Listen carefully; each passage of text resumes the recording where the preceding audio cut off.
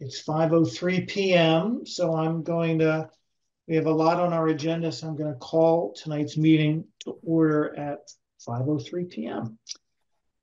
And we have the first order of business is the approval not required, or A&R application for 39 Laurel Mountain Road by Dan Hurwitz. So we have received the required copies of the plan. We have received the application. One thing, Dan, about the application that you submitted, there is a field for address and number of the affected parcel, which was left blank. And I know the parcel doesn't have an address, but it does have a parcel number. So once we're going to make sure we clarify what that parcel number is live tonight, and I'm going to enter that on your behalf on the form. Okay, thank you. I asked the surveyor about that, and he said that the top section was filled out and that it was an or situation, not an and. And there is an or section about how the owner's title to the land is derived. But above that is a line that just says address and number of the affected parcel. No ifs, ands, ors, buts, right? And that's currently blank. And it has no address, but it does have a parcel number. The address probably on the assessors is probably something like northeast/north of. Yeah, but wouldn't the parcel number be a precise and accurate description? I think you should do both. Okay. So when I share my screen in a moment, we'll do that. And I'll say that, again, I've been doing some research since this happened, Dan, and right now I'm going to assume that you will have no issue with this. Okay. But historically, the planning board has received all of its plans for A&Rs in a physical format of 24 by 36. And yours were delivered in a format of 24 by 18. There's no clear guidance, I'm afraid, on, in fact, I can't say to you why everyone gives us A&R plans in a 24 by 36 format, but they have been doing it. In fact, JD, I don't know why that's been happening, but it's always happened that way. However, the Registry of Deeds does not provide that kind of guidance. They just say a minimum of 8.5 by 11 by a maximum of 24 by 36. So you're definitely good there. The Registry of Deeds says nothing about the scale, though our instructions do say our expected scale is 1 inch is 100 feet. And you gave us a better scale of 1 inch is 50 feet. So it's hard to argue with giving me higher resolution versus lower resolution. So I'm inclined to just basically, we're going to do tonight's review. We're going to assume you're fine. And if and when you take these plans, they were prepared for you by a professional land surveyor who should know what he or she is doing. And if you run into a problem with the physical size of what you deliver to the Registry of Deeds, let's just say that's on you. Okay. Fair enough. We can sign another Mylar if he has problems. Yes, we can absolutely sign another Mylar after tonight. It's not a big deal. There's no itch on your end, I don't think. Don't worry about it. And we may want to clarify amongst ourselves what our own requirements are if we have them, because this is the first time I've ever seen something like this. And nobody at town offices seem to be able to really know what's required. Okay. Every set of plans that I get, they say right on there, don't scale off the drawings, because even if you send a quarter scale to the printer's going to shrink it down or expand it or something, and it's not quite right. You got to go by the wet stamp of the land surveyor saying, this is what this is. These are what these dimensions are. So if we get something that says it's 40 feet in the print, we'll use a regular scale and find out exactly what it is. Okay. And there is no standard for prints. 18 by 36, 24 by 32, 36 by 48. They're all over the place. Okay. So All right. if it has a wet stamp, I would be inclined to say that's good enough for me. Okay. And all I can say is I haven't been around that long. I've only seen so many of these, but I always got 24 by 36 before. So Dan just gave me a little pleasant surprise and expanded my horizon. So thank you, Dan. Anytime. All right. So what I'm going to do is I'm going to share my screen and I'm going to share the digital copy of the plan that you provided to us. I'm going to share this and I'm going to just have you, well, first of all, we're going to talk about this. I want to hear from you what's going on with this parcel. And I suppose a little bit about what's motivating it, but yeah, I'd like to hear from you first. So please proceed. Sure. So thank you everyone for taking the time to review this today. I really appreciate it, and sorry for all the inconsistencies. This is the first time I've ever gone through this process. So doing my best to keep it all straight, but I appreciate your flexibility. Saved you money by printing on a smaller paper. Good for the environment, Dan. Exactly.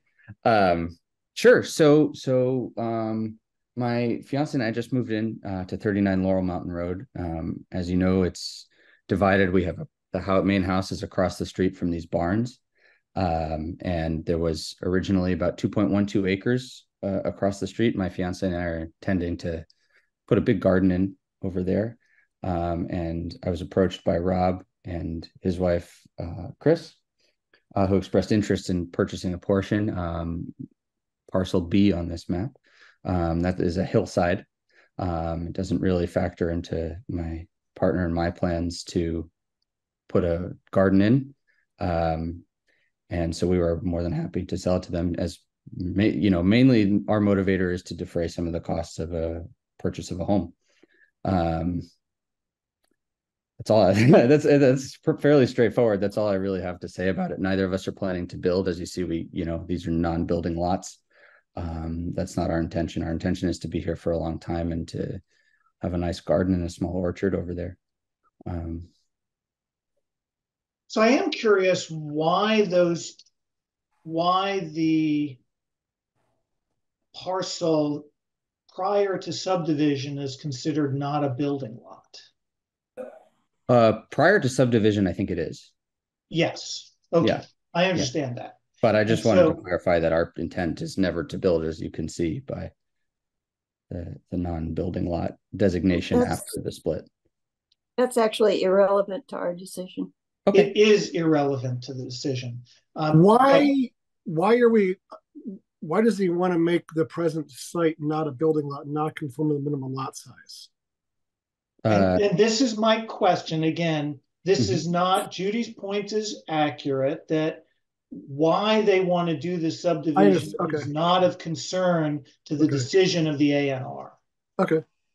I'm happy to answer the question. But I did, because Dan is new to Whately, and I was looking at this and thinking, oh, the effect of this, given that these are parcels in West Whately that are not on town water, at present, prior to subdivision and conveyance of parcel B to the Libons, or Rob,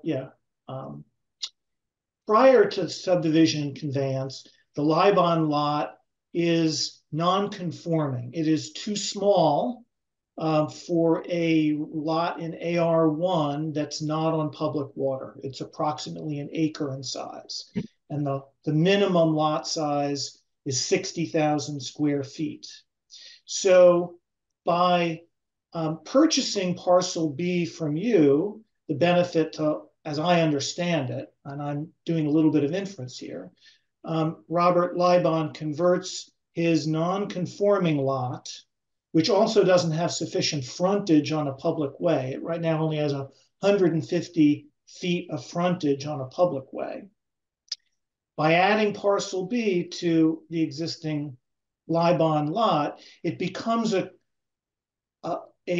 conforming lot, you might say, right? Now it has enough frontage and enough acreage for He would anything that have they to may do want to an do. A&R, another A&R to do that, They to would, combine the parcels.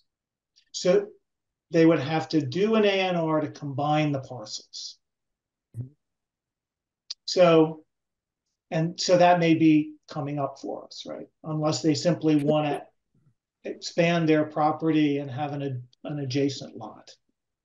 But at the moment, the Libons would now acquire a small lot that they couldn't do any building with, and that presumably they understand that. But my point to you, Dan, was you are knowledgeable, with full knowledge, going by selling parcel B, you're going to take a conforming lot, buildable conforming lot, and reduce it to a lot that's too small, although it has enough frontage. And so it would no longer, without ZBA approval, a dwelling or other kinds of structures could not be placed on that lot. And that Understood. also affects how it might be sold off in the future. Yes. Not relevant to the planning board's decision, but I'm simply pointing that out. Grant, why would we allow breaking it up to create his present place a non-conforming lot? Why wouldn't they move the line to keep it 60,000 so at least his present place is conforming to what we need? How can we? Well, obviously, there's plenty of square footage there, but if you only need 60,000, I think we should. We Make him don't keep have any 60,000. control over what they want to do. I think Right. We Randall's also right. we we don't live allow on that? that side of the Yeah. street. That's nobody lives there right now. But we're creating a non-conforming lot from what certainly could be a conforming lot. So moving the lot a couple of feet makes it a conforming lot. It keeps it more valuable to you. Well, Yeah. no, it just makes it more I think that's, if you ever compliant want to sell, in the it town. would be more valuable as a conforming lot. Like, could I take my house and say I don't want to pay taxes on 50 feet of it, so I'm just going to sell it to my neighbor and make my lot smaller? I don't. So I'm just saying meet the minimum. Okay, all right. So hold on, because we don't want this to take all night. Okay. So we're just putting this out there for you, Dan.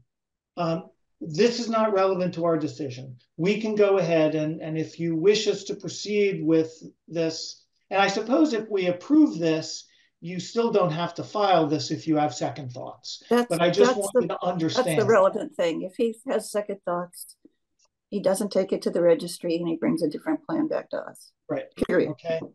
But I think JD has a valid point that why would you take a conforming lot in the Ag-Res district, a valuable lot in Whately, and convert it into something that neither you nor any future owner of that lot could build on without other, well, they may not be able to do anything unless they could get a parcel of it back, right?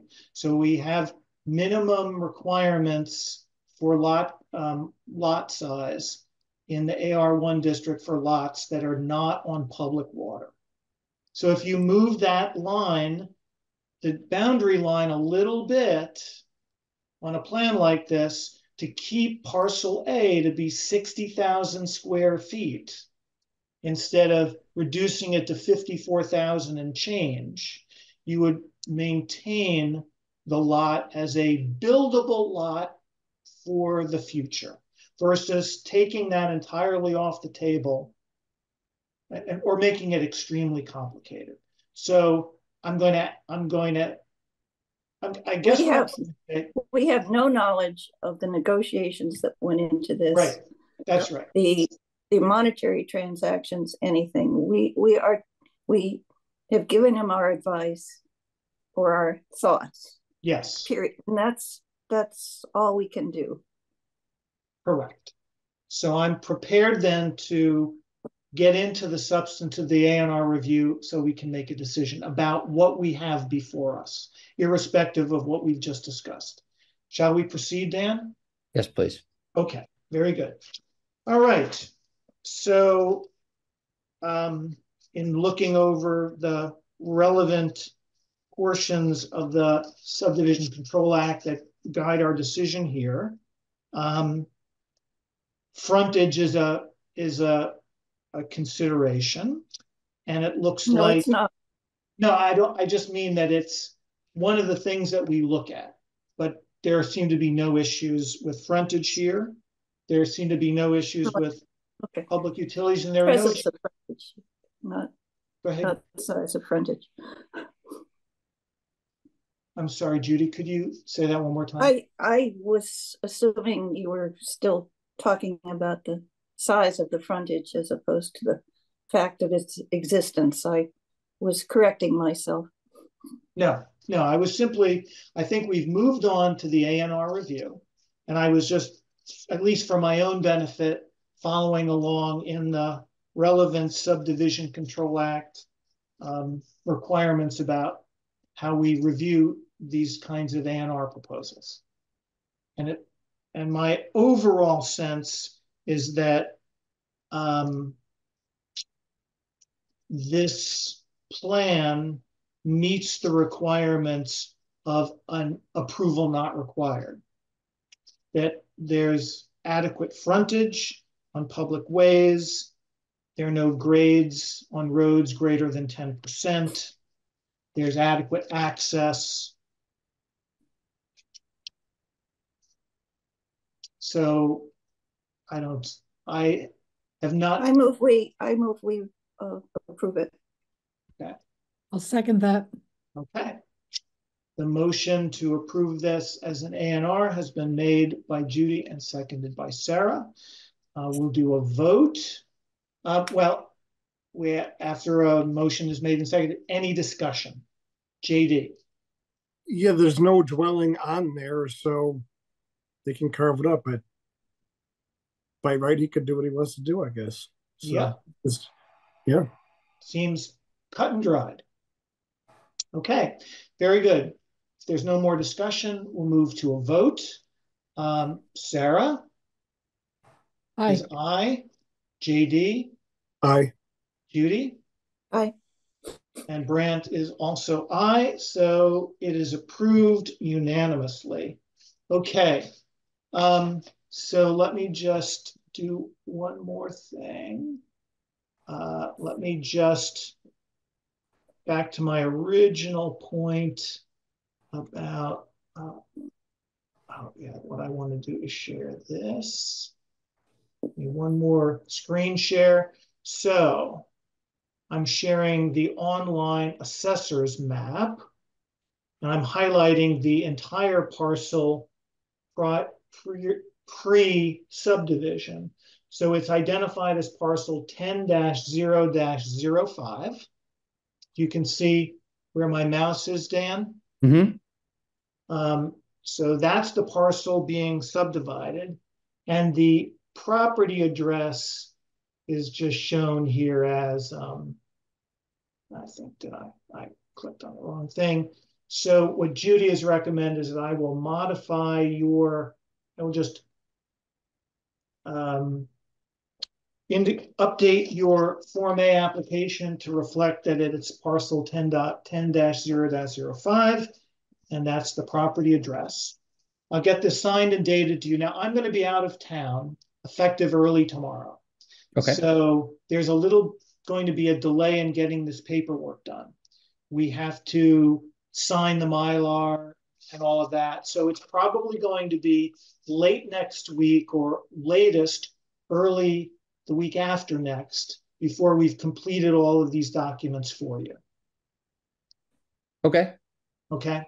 That's when it will be. There's not much we can do about that. And I mean, I will of course be able to give you a signed scan copy of this electronically, but I can't deal with the maps and all of that. And also a essential planning board stamp used for ANRs has gone missing and a new one is being ordered. So that's adding a little bit of a delay, but not much, thanks to. So I think we're done. Congratulations. I'm going to stop sharing. I think So let we're us know ready. when the Mylar is there to be signed.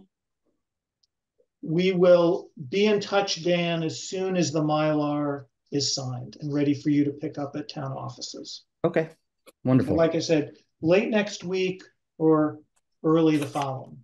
Sounds good to me. Okay. Thank you and good evening. Thank you for your time. You're welcome. Bye-bye. Okay. Our next order of business.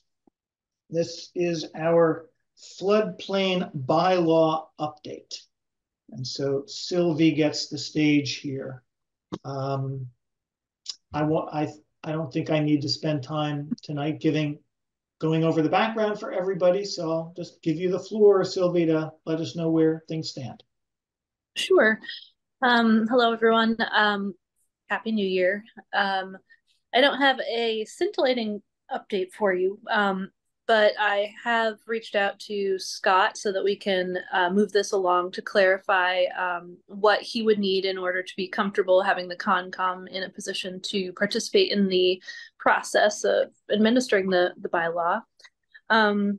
So I think that we all agree that we do want Concom to be involved. I think that would be helpful. I think it'll be a process that I would be involved in. Brian would be involved.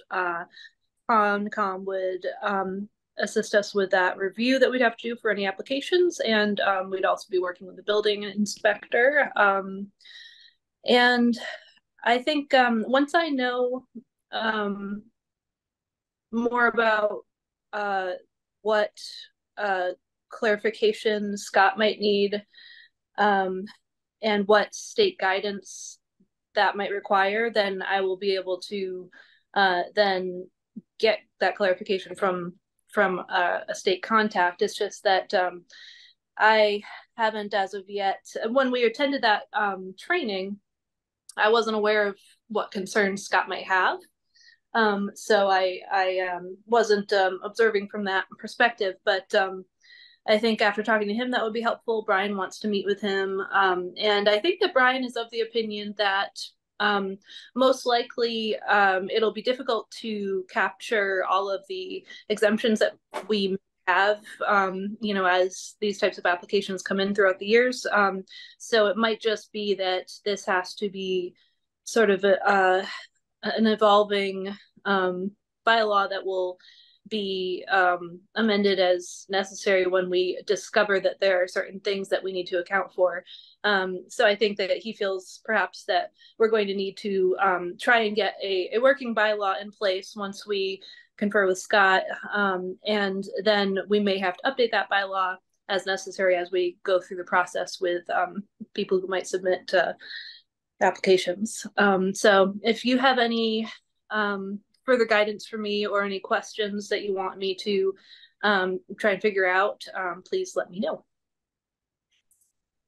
Sylvie, I would not rely on any guidance from the state with regard to Scott's issues. We've been trying for many years to get that. They literally don't understand the agricultural exemption and how it plays, and that's a major part of what Scott's concerns are. Mm-hmm. The other is that he is used to being to enforcing state regulations that are written regulations. I think he's uncomfortable about authority that's just devolved to the Concom via a bylaw. It's not something he's familiar with. And I don't understand it. We operate, the ZBA and the planning board operate on the basis of bylaws all the time, but he has always looked to state regulations. And so he asks a lot of questions about authority. Mm. And from where does the authority come from? And just, I'm trying to give you perspective here. And you'll have to talk that through with him so he's comfortable. Yeah. Well, I think that's fine. I mean, I'm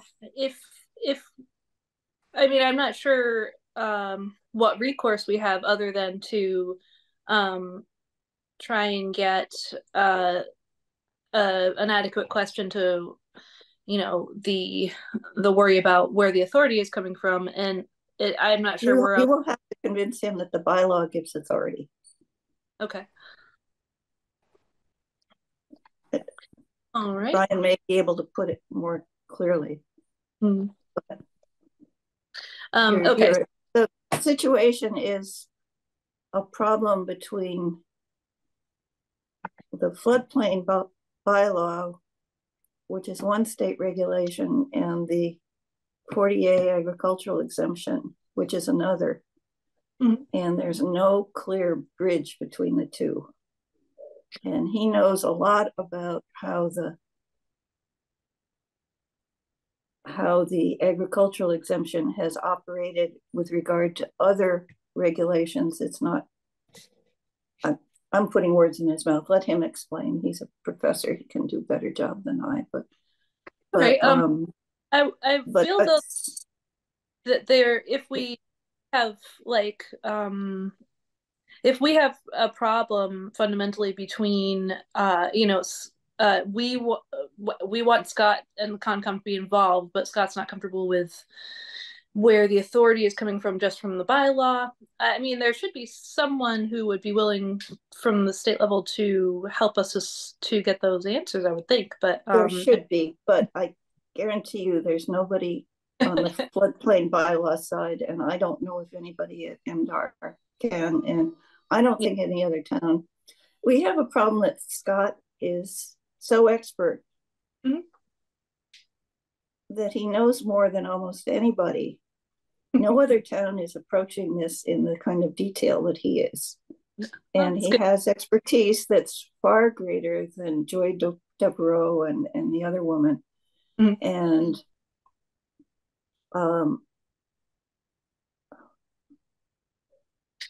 it's,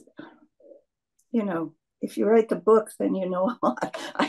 But if it were easy, we would have been there by now. So this is going to take a while. You're just going to have to make Scott comfortable. And Brian, you three sitting down can probably do a better job than the whole group of us, which is why I think you're stuck with this. If any of us can help, we'd be happy to. But I think a small group would be much better. All right, yeah, that's fine. So I will plan. Brian and I are whenever Scott has availability, we'll plan to sit down with him specifically about this and try and find some answers so that we can move it forward. For your benefit, one of the reasons that the Concom is highlighted in the review is that almost all of the procedures and the rules are essentially the ones they review now for wetlands and their other regulations. So it would be duplicative to have somebody else do it. Yeah, I agree. And it would certainly be beyond the scope of the planning board to take that on.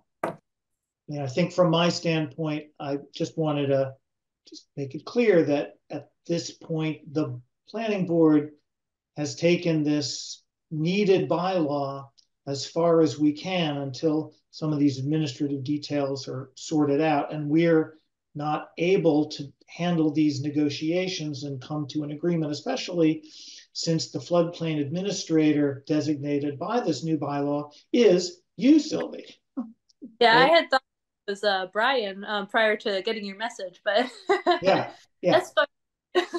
That's right. And also it's important that this is a multi-page, complicated bylaw that introduces a new kind of regulatory process related to protecting, against flooding and flood-related damage. Even in our public hearing, of which there was one, or was there two, Judy? We did just one public hearing on this. Am I right? I think so. It became so evident we couldn't answer any of the questions. We didn't dare hold it. Yeah, that when, because we need to do this, it eventually comes before voters at town meeting, it's going to need considerable support because many people will come to town meeting without having been in the sausage factory. And so having town leadership and really being prepared to explain and defend the need for this new bylaw at town meeting will be important. So that is, again, joint work between the planning board, conservation commission, and town leadership. Okay. Great. Okay. Anything else on the floodplain bylaw? Hearing none, we'll move on to the next topic, which is Brent, maybe it would be a courtesy to ask Anne if she's here for a special issue or not. I did. We've already had that conversation. I'm sorry. Anne is here for this very next item. Yes, okay. although I might be interested in the aquifer one too, but well, we'd love to have you involved in our aquifer discussion too. These meetings are always so fun that if you want to stay on, you'd be more than welcome to. Okay, so we're going to move on to this next topic. Judy, I'm going to share my screen showing your draft letter to the select board and yield the floor to you to discuss this letter and what you think we should do.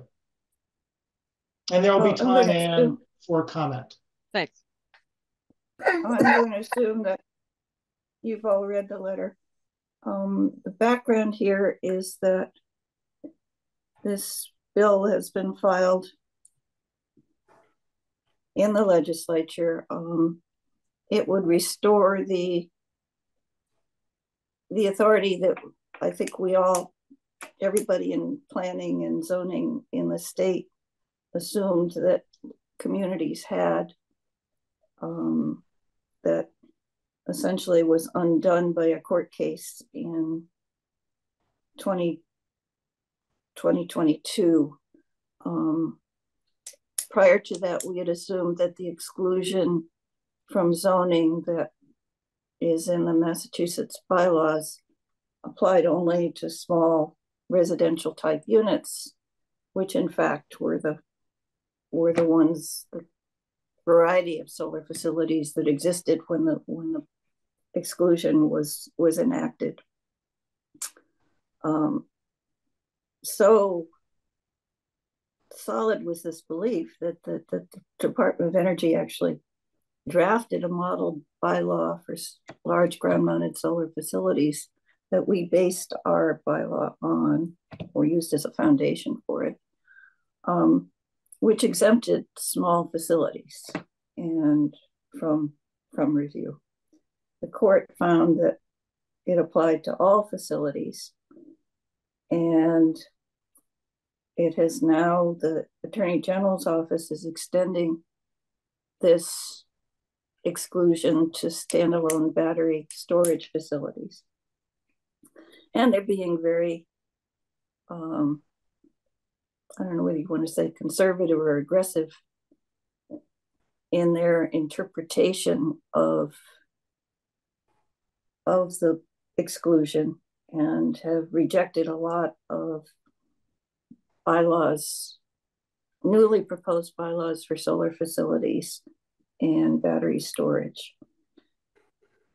I am personally quite concerned about exposure in Whately. Our bylaw structure is different than that in a lot of towns. We allow solar in most areas in town, and we have counted on regulating it through special permit site plan review and maximum size on facilities. My guess is the maximum size is probably no longer tenable. I don't know for sure, obviously. We don't have any provisions for standalone battery storage. We have always assumed that if it's not specifically listed as a use, it wasn't allowed. I don't think that's tenable anymore for this particular use. Large scale solar facilities are the only industrial use that local communities don't have siting control over. And so I am recommending that the board request the select board to write our legislators in support of the bill that would restore local control. And this is the draft letter that I propose. Thank you, Judy. I have a clarification question. I recall when you brought this recommendation to the board initially, you suggested two letters. One that the planning board would send on our own to state legislators, and two, essentially this letter. And I want to find out if you've rethought that and your recommendation is that the planning board via this letter before us now recommend the select board take an action and that's it, or you still feel like we should also write our own letter independently of any select board letter? I'm recommending the former. The more I thought about it, the more it seemed rather self-serving for the planning board to write a letter saying, please give us more control. Because we would just be talking for ourselves, whereas the select board is in a position to have overview over all of the town's interests, including the energy committee and the ag committee and others. So I think we have a role in providing input, but I don't think a letter from us would have the kind of weight that the select board one would. I would encourage everybody to write on their own, and I intend to do that as a citizen, but that's different. And I have another question. I will give the floor in a moment to Anne, so get ready, Anne. In preparing and sending such a letter from the planning board to the select board, would you want this letter to be CC'd to any other boards and commissions within the town of Whately? Is this, in other words, is this just from us to the planning board, or is it from us to the planning board with CC to certain others that might care and want to know we're having this conversation? To the select board, you mean? I think adding CCs is fine. I would include the Ag Commission and specifically the Ag Commission and the ZBA. I think I kind of agree with Judy's position, but I feel that the water department and the fire department would have a lot of input on this because where the municipal water system is potential fire, like you have a water source to put them out. So that's something to be considered as well. Yep. So public safety. Public safety, especially the fire chief and the water commissioner. So if something's on West Whately where there's no fire hydrants, that makes a big difference versus something on, say, down by like where the Yankee Candle is, where there's a 16-inch water main, where there's lots of water available. I'm not sure we use water. Well, I'm not entirely sure what we used to put these out, but I think certainly, I know John Hannum used to feel that the town didn't have the training to deal with the safety precautions here. And the technology changes every day as well. Yeah. So no, excellent suggestion. Okay. So, and I'd like to give Sarah a chance to speak as a board member before I open the floor to the public, which is right now you, Anne. Sarah? Yes, we really need to protect our water, and we don't, as the size of our town, we don't have the resources for combating public safety issues. It'd be nice to have this control to site it where it's best in our town. Yes, I support Judy's letter also. Anne.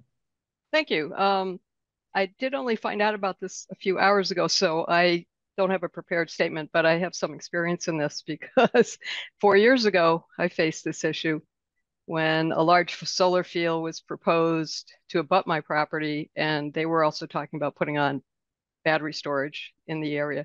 And that was pretty much in the center of town or close to the center of town. So I did a lot of research, and I'll touch on a few of the things you're talking about, maybe starting with the water issue because that's on my mind here. I had talked to John Hannum at that point about this issue. He was very concerned there is not enough water in Whately to combat these. So solar, the batteries are the lithium ion. Some water is used, but there were fires. There have been multiple fires in different locations in the country, and hours of water is used. And he felt there wasn't enough water in the water supply to even combat a fire. There are also chemical uses, and I can't get into all of that, but he did also feel that we don't have most fire departments don't have the staff or the education or the equipment, because you basically need, I don't know what to call it except full hazmat suits, but they're very dangerous fires, and they reignite over time, and it takes hours and hours to put them out. And it's a really dangerous. It's a real health and safety issue for Whately. And it is not just the fire, it's the toxic gases that are emitted from a solar battery fire like this. And that's why I think I've seen some information about New York State is pulling together a fire issues on this particular situation, because they've had some of these battery fires, and the fire departments are extremely concerned about how to fight them. We have a volunteer fire department, basically, right? We're not equipped to deal with something like this. There's also an issue with toxicity to the water supply. A lot of us have private wells, and so it's not just the air, it's these toxic chemicals getting into the water supply, into the air, and those kinds of things. Can be explosions, and if you've had put battery storage, in the center of town, potentially burn the town down. I mean, that is not an exaggeration, because there have been huge fires in Japan, huge fires in Arizona, and that's the situation. It's a dangerous thing to have battery storage. There are some other issues with just large solar arrays, but I don't know that I need to get into that. There's similar types of issues. So those are some of my comments. It's a serious issue, and I think the town should have control. So I very much support what Judy's letter says, and the town needs to control this. Very good, Anne. Thank you for your perspective. So you're endorsing Judy's recommendation that Correct. we, the planning board, send this letter and with appropriate CCs to Yes. others in town. If I might also add, the Conservation Commission certainly should be involved. They were involved before. Thank you. Again, thank you. What I'd like to also share with everyone here tonight is that independently, and I don't know, obviously word somehow found its way out. Sometimes I'm amazed by people looking at our agenda or finding out about what we're doing, which they should. I'm glad it's happening. But I received 3 unsolicited, or the planning board received 3 unsolicited emails related to this topic. One, and maybe I'll just pause for a second here and ask Judy's experience guidance here. I can simply, without sharing identities of writers, give the sort of the gist. How do you recommend, or what's the best practice, Judy, for when we have a discussion about unsolicited letters, what they've said, who's said it? Are these put into the public record? How do we handle it? Did these go to you personally or to planning? They were sent to the planning board email inbox. Then I would assume that they're available for the public record. Okay. Very good. So I will make sure to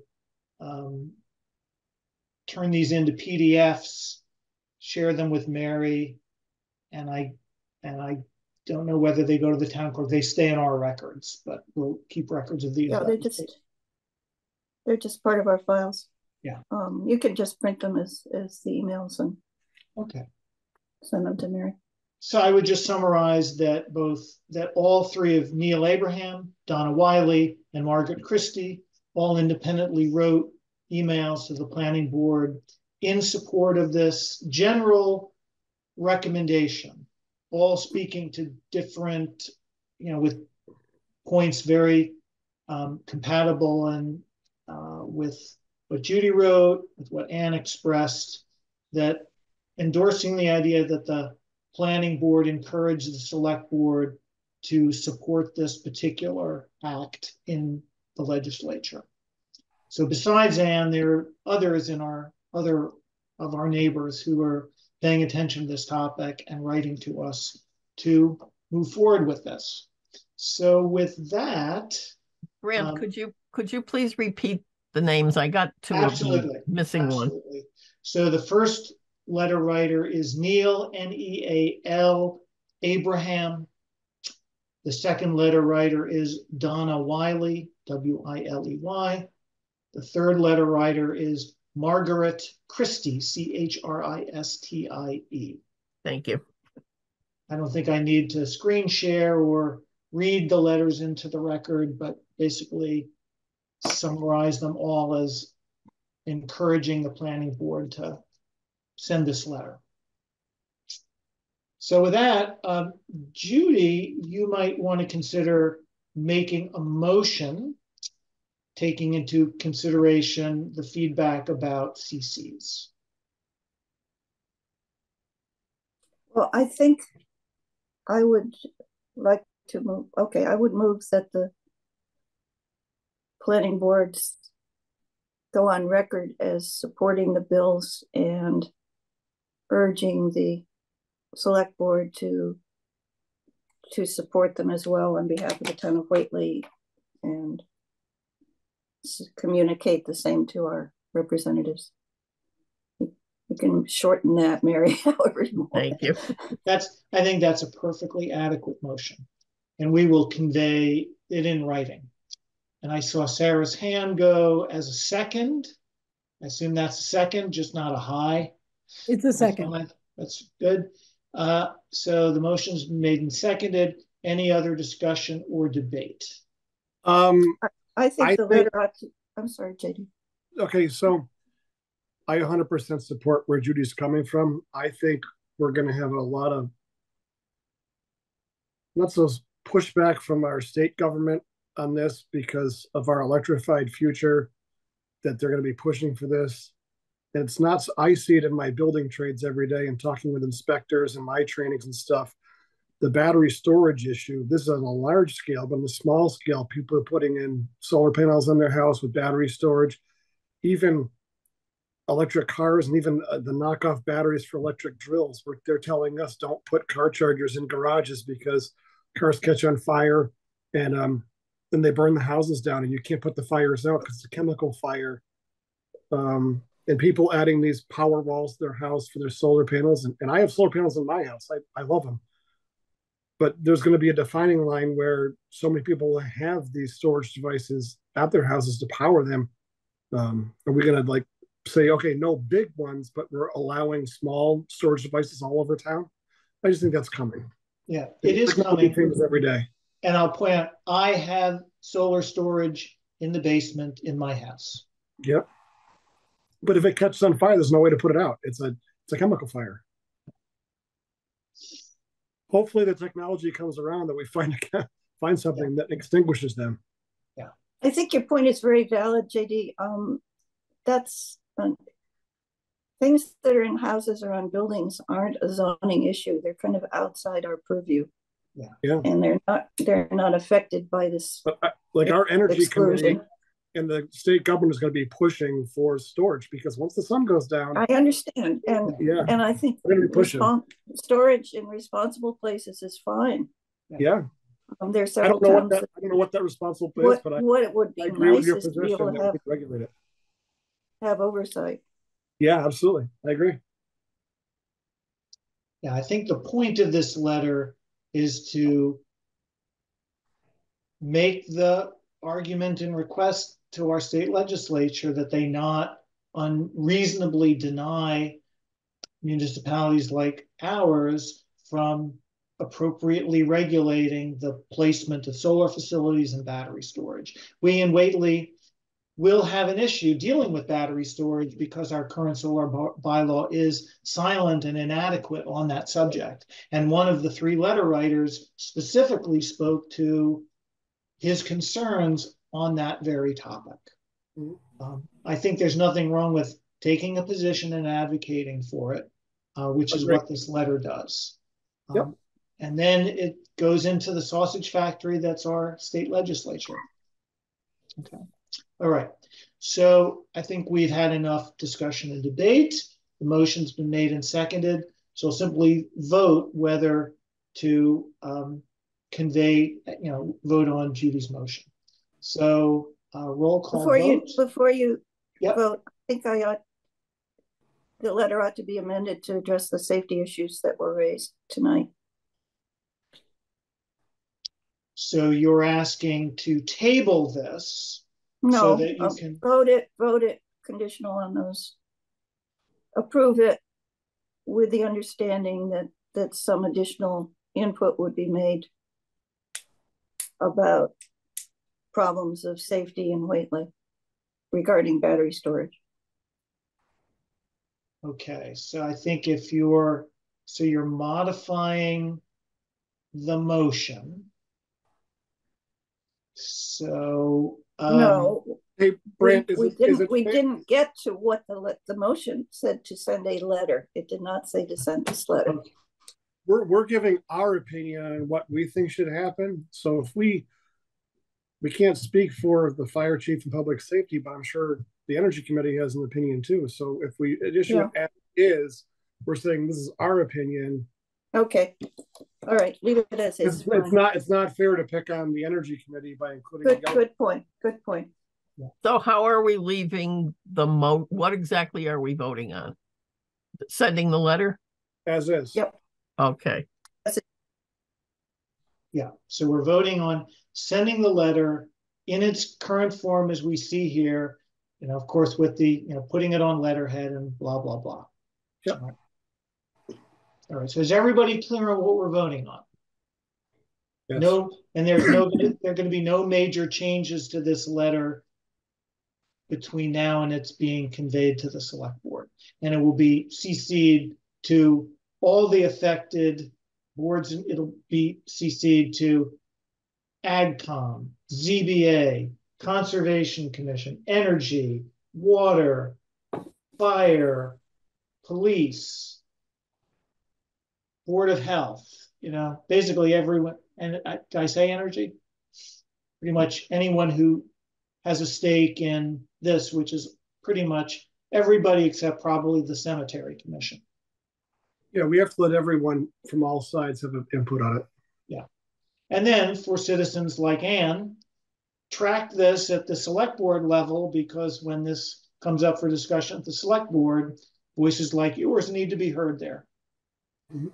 Okay. All right. So the motion has been made. Sarah seconded it. So we're now doing the vote, and I'll just go top to bottom on my screen, starting with you, Sarah. Yes.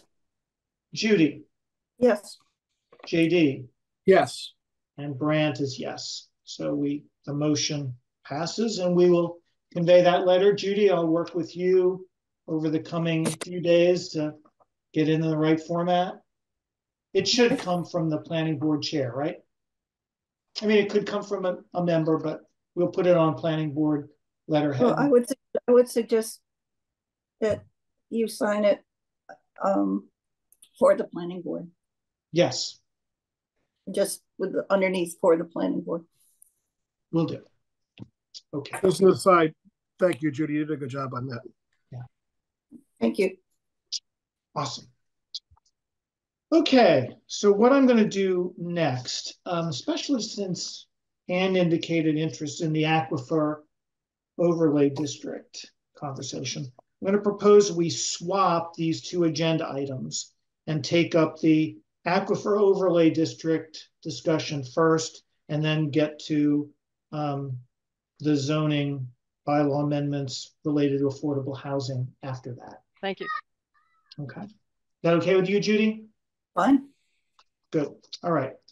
All right. So once again, and give me 1 second to make sure I have this ready to screen share. Of course, that was the one thing. Aquifer Protection District, proposed revisions. Okay, I'm just about ready to do my screen share. Hold on a second. All right, so I'm gonna screen share first is, I guess what I'll do.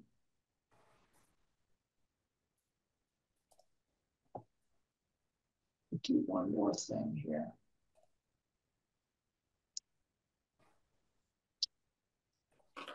So I'll be a little bit more, I'll go into a little bit more background and detail for Anne's benefit. Okay. So this is what I'm gonna screen share first. All right. Thanks for bearing with me with my little screen sharing business. Let me show. So just for Anne and everyone's benefit, this is the current effective official zoning map for the town of Whately, approved last May. So this is the one that's currently in effect. And I'll just point out that there were these aquifer protection zones defined in our bylaw, zones 1, 2, and 3. The current map doesn't depict the zone 1s, which are immediately around the wellheads. The current map, which you're seeing here, shows zone 2, which is the immediate areas over roughly needed to protect water draining right into the aquifers, and zone 3s or upland areas that feed water into the zone 2s, sort of giving you the general intuition. This is the current approved map. And if you can see my mouse, there's a zone 2 depicted. If you see where my mouse is a little bit to the south of Haydenville Road, and the zone 3 a little to the north of Haydenville Road. These two zones were added years back to protect the Whately Water District when it became a public water supply, serving mostly the center of town. The Whately Water District has since been abandoned. And we made some changes last May to our Aquifer Protection Overlay District bylaw to basically reflect the fact that some protections related to the abandoned water district public water supply were no longer needed. However, the Aquifer Protection District bylaw works in concert with this zoning map. The zoning map defines the boundaries of the protection zones. So you need the bylaw plus the map to know what land is within the protected districts, all right? And we had a discussion leading up to the May 2023 annual town meeting about the two zones I just pointed out that were on the map there to protect the water district, which had been abandoned. And the question at the time was, gee, do we remove those zones? What do we do? And we couldn't resolve that question in time for annual meeting. So we took a conservative course of leaving the zones 2 and 3 that were there for the water district. We left those unchanged. And so they're still in effect and arguably protecting and restricting land use of lands that no longer need to be so restricted because the related public water supply is no longer in use. We've had all the discussions that public water supply is, the district supply is never coming back. It's not a backup. You know, there's no reason to be cautious and say, well, we ought to just keep protecting all of that land because what if we need to retap those wells. Apparently that's just not going to happen. All right. So we had a conversation, multiple conversations with the water department, and ultimately they gave us recommendations on revising the zones 2 and 3 needed to protect the water department's supply. Right. So we originally had just the water department, then the water district was added along with the protection districts.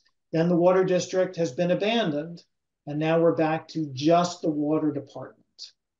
So what we are doing and discussing are A, revising the map, changing this map that I'm currently showing you, and I'm going to show you the proposed new map, and making corresponding changes to the wording of the bylaw to bring the bylaw and the new map in alignment, right? What I'm going to do now is I'm going to switch. This map is downloadable from the Whately public website, all right? So anybody can look at this at their leisure. It's off from the planning board's page. I think it's even, yeah, I think that's the easiest way to find it. Now I'm going to shift my screen share to the proposed new map. So let me make a few, hopefully you're seeing this new map. Let me make a few comments about this new map. I've been working with a GIS specialist at the Franklin Regional Council of Governments to prepare this proposed new map. And we're not, tonight, all we're doing is discussing the map. There would have to be a public hearing and ultimately a vote at town meeting for a map like this to become the new official Whately zoning map. So right now we're having a discussion about this map and its contents, its quality, what's depicted, and so forth. Okay. And then I'll also bring up the proposed bylaw wording changes. So one change that's been made since the official map is we're now depicting the zone ones. These are, you see these red dots and the red circles. So now we're depicting, and this was apparently from our GIS specialist. He obtained wellhead information from the Mass Department of Environmental Protection. Some of the wellheads, the zone ones, are shown that are not entirely within the borders of Whately. You'll see just across the border in Hatfield, there's a zone 1. And I don't know if that is a wellhead associated with the water department or not. You'll notice that up in West Whately, there appear to be, I think the reservoirs have red dots because the reservoirs themselves are public water supplies, though not for Whately, for Northampton. I believe that up near Poplar Hill Road, there's a zone 1 depicted that again is not part of the water department. So I've been discussing with our GIS specialist simply removing these extraneous water supply marks and just leaving the water supplies that are within the limits of Whately, the borders of Whately, and that relate to our water department. I think that's one item of feedback. One deficiency that I see in this current map. But you'll notice that what I want to point out is that the zone 3 here in this proposed new map has been expanded into a portion of what was the zone 2 for the water district. So there's an area, sort of the northwest corner of this new zone 3. That area served both the water district as well as the water department. So there's a portion of this zone 3 for the department's water supply that was actually directly over the water district, and was thus the water district zone 2. So we've eliminated the zone 2 for the district and increased the span of the zone 3 for the department to include that overlapping region. And this was confirmed for me by Nicholas Jones, who was the commissioner of the water district, that in fact there was this overlapping area. The zone 2 depicted here is unchanged. This was the original zone 2 for the water department. So I just want to see if there are any comments or questions about this map above and beyond what I mentioned about the depiction of the zone 1s. Sarah. Zone 1's, one of our wells, I'm pretty positive, is in Hatfield. Okay. So that should stay on personally. Okay. I do think we can probably get rid of Deerfield and Northampton's water supplies. Actually, I would disagree with that, based solely on the fact that this is a zoning map, not a water system map, and our zoning doesn't have any authority in Hatfield. Thank you, Judy. I agree with, it's nice to know it's there. Maybe it would be nice to, learning about all these water sources, it would be great to have a map separate from zoning that goes into this, but I don't think it has a role in the zoning map. So you're endorsing removing the zone 1s that are not within the borders of Whately, number 1, and 2, that are not associated with the water department, public water supply. I would make it broader than that. I would remove anything that doesn't relate to Whately zoning. So that would be all of the zoning districts outside Whately, and as you said, the demarcations of the other wellheads and water supplies. Oh, I see. So eliminate the portion of zone 2 that extends into Hatfield. And the one in Deerfield. And the one in Deerfield. Correct. Okay, that's good feedback. I mean, this is a Whately zoning map, period. Yeah. Okay. JD. I have quite a few things to say about this. So you asked me at the last meeting to reach out to various people about affordable housing and so forth. And I had a wonderful conversation with the building commissioner in East Hampton today about our overlay district and aquifer protection. Of course, we want to protect that. But playing devil's advocate, how does requiring a 250-foot frontage make the aquifer safer than a 200-foot? Is it more of a not in my backyard zoning? And she cautioned me. She said a lot of small towns like Whately, Deerfield, Hatfield, they're going by science that is not relevant. They're going by science from the 1980s and not current, up-to-date stuff. Like a city like Amherst or Northampton, who has active full-time people, they know exactly what's going on. But she said in small towns, you're making decisions on aquifer districts based on science that's 40 years old. So I don't know how accurate all of this is, but in terms of creating more housing and creating more opportunities and adding a little addition on your house, is that not going to be allowed in the affluent center section of Whately because of this? And me building houses, my houses don't pollute. We don't use oil in houses anymore. The building code doesn't really allow it. We have Title V compliant septic systems that don't allow any runoff. They're very, very carefully regulated by the state. How are we polluting by adding a small addition or putting a small house in these areas? And I'm much more concerned about the amount of salt they dump on the roads. That's what's polluting the aquifer. How are my houses polluting? So a whole bunch of things there. Yeah.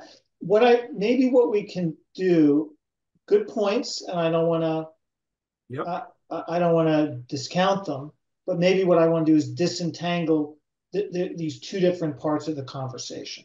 Sure. So one, if we just focus for the time being on the map.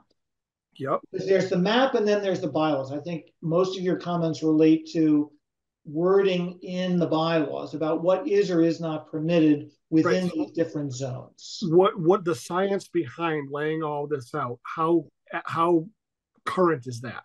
So what I understand, and I, and this is essentially secondhand information, Yep. is that the zone 2 Yep. is defined by the state Sure. by law, and the boundaries of the zone 2 are delineated by the state and Okay. provided to the operators of, And that's current, right? Right. and that's current. That's not something from 1965. That's It is current. not, I mean, I don't know that these boundaries are regularly updated. The building commissioner in East Hampton made a point to me. She said a lot of floodplain and stuff like that. She's like, they're going off maps that are 40 years old, and they just keep reiterating and regurgitating these maps, and it's never been updated. So I think JD, and I may have this wrong, we should probably check with the water commissioners, but I think these are based on the hydrological studies that were done when the aquifer overlay was first passed. So it was probably 30 years ago. But is that changed? We were told it would cost about $1 million, I think, to do a new one. Okay. I mean, it's an enormous expense. That may not be the right figure, I understand, but it's a budget busting expense to do new hydrological surveys. So these were based on the original ones when the aquifer overlay was first passed. right. And Judy, when it was passed 30 years ago for that, houses polluted a horrible amount. We polluted everywhere. Now we don't. Again, the state requires these. Okay. Now it may be that the inputs for the hydrological survey have changed, which is what you're saying. Yeah. But we'd still have to do another one. Yeah. So the state doesn't update this regularly. We have to undertake this on our own. I gather we would have to do it, but that was the impression I had from the discussions. That's my understanding as well. Okay. And I also don't know. I think this is one of those things, especially as an unpaid volunteer board, where there's seemingly limitless opportunity to dig in and try to understand all the ins and outs here. For example, if the state requires these zone 2s and the state performs the studies and does the delineations, but I don't know what the state mandates in terms of what protections local zoning must impose within a zone 2. Okay, so we have the zoning, the aquifer protection area, but we are saying what the zoning is in there. We are, but I want to be careful and say I wasn't around when the zoning bylaw was created. I don't know what was behind the decisions about setbacks and lot coverages and all of that, and I don't know what was a citizen choice in Whately versus mandates from the state associated with these zones. Okay, so I agree with the aquifer protection maps as drawn. I agree with that. I don't agree with the zoning of it, but I agree with that. Now, I will point out, thank you, I will point out that my understanding of zone 3 is rather different than zone 2. No, I mean more, Brent.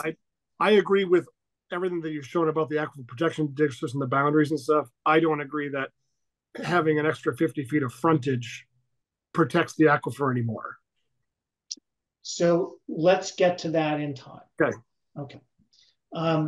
What I want to point out about the zone 3 boundaries, and I've not been able to get solid, reliable information, or at least it's not clear to me. I have been told variously that the delineation of that zone 3 is not required by the state.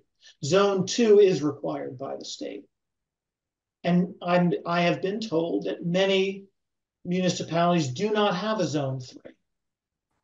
Okay. I've been told that our zone 3 here was delineated by Franklin Regional Council of Government staff. not by hydrological studies, but I've also been told that it was delineated by hydrological studies. So I don't know what to believe at this moment about the delineation of the boundary of Zone 3. All I know is that before the water district became a public water supply, these zones that you see here were the zones in effect at that time. And so, and it was the water department's recommendation that we, the planning board, move through the process of reverting the boundaries to the original boundary shown here for just the water department. Okay, is that clear to everybody? I'm not proposing digging into the science behind the Zone 3. I'm not proposing to try to do more studies to figure out whether that's the right boundaries of Zone 3 or whether we should even have a Zone 3. It's just like, this is the way it was before the water district was added. Now we've taken out the water district and we're going back to the pre-water district protection boundaries on this map. That makes sense. All right. I will say that it came up, and I'm curious, maybe Judy might have a response to this. Again, I wonder. So Brian Domino, our town administrator, in reviewing and commenting on this map, asked what seemed like a very interesting and valid question, which is, well, how would a property owner know where their lot stands with respect to these boundaries? And it would seem like this would be a building inspector decision. It's not, I mean, these are polygon lines on a map. There's a GIS map that is the basis for drawing these boundaries. But I've asked the question of the GIS specialist and the building inspector, if a property owner tried to say my land is or is not within this zone, how would they go about adjudicating that? I have yet to receive an answer, and I'm going to continue to follow up until I do. Well, I can give a practical answer, if maybe not a definitive legal one. I think you have mentioned, and we have an intention of putting this map up as a layer on the assessor's maps once it's approved. So that would give the property owner a rough idea of where their parcel falls. And the building inspector, if they want a definitive idea, then they would have to get an engineering. They would probably need a land survey. And that's what these people are paid to do. And I don't think that's really much different than interpreting ag-res, where ag-res 1 and ag-res 2 start, because you actually, to do it right, you need to know where the town way is. And you need an engineering drawing. So I think as a practical matter, it's not, well, it's not all that different. Yeah. Well, that's helpful. And there is language in the bylaw that basically says that if any portion of a parcel falls within these zones, then the parcel in its entirety must be treated as if it's within the zone, the protection zone. So even if a tiny corner of your parcel is in this zone, so some property owners may have care. So there's some kind of process, but this would be one of those conversations. I don't know that this has come up. I was surprised that Brian asked the question. Brian is I thought he was implying that we should put parcels on the map. That was the way I read that question. And as you know, as you well know, given we've just done an A&R, parcels and parcel numbers are going to change over time. Even if Mhm. we No, enumerated. but I thought that was the import of his question. I didn't see a practical way of doing that. Do you? Okay, fine. I mean, I don't know how you would go along these boundaries and enumerate all the parcels in a way that No, I would. think he was saying thought he was saying we should put a parcel layer on the map, the whole map. I will go back and clarify that with Brian. I, that could be total fantasy, but that's the way I read his question. And on that point, by the way, I have been periodically following up with the assessor's office about the zoning, the zoning layers on the online map. And I'm told that they're working on it, but for some reason it still hasn't been added. So I'm continuing to follow up on that. Okay, so that's the map. And I think another comment on the map. Yeah, please, Judy. I think the font he chose with the